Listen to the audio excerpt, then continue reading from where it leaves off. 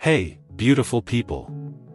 In a world still lit by candles, one man dreamed of lightning.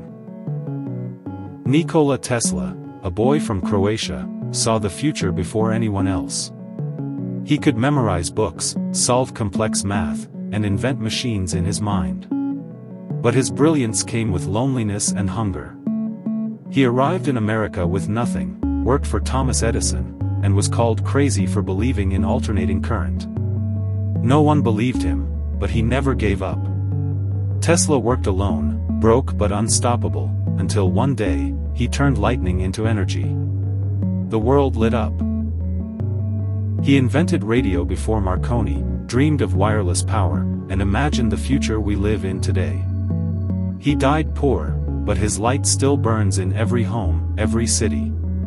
This story reminds us that they called him mad, but his vision powered the world.